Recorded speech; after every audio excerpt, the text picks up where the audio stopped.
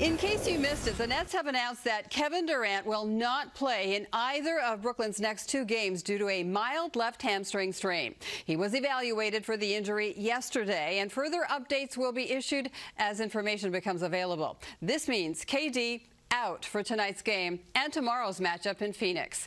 For more now on KD and other topics, we want to bring in our Michael Grady.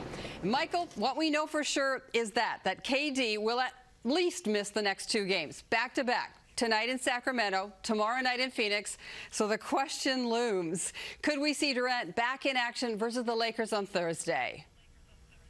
That's the hope. It's unfortunate because it seems like it's one step forward and two steps back for Kevin Durant, whether we're talking about two stretches where he missed time due to contact tracing or, as we have it right now, a mild left hamstring strain. Now, Steve Nash said earlier, confirmed that it did happen in that game against the Golden State Warriors on Saturday. He does not believe it's going to be an ongoing, lingering thing or that it's all that serious, but they're taking the proper precaution right now. As you pointed out, he'll miss tonight and tomorrow, and the hope is that he'll be able to play against the Lakers, but it's not a definitive thing. They're going to reevaluate him and then make a determination from there, Nancy.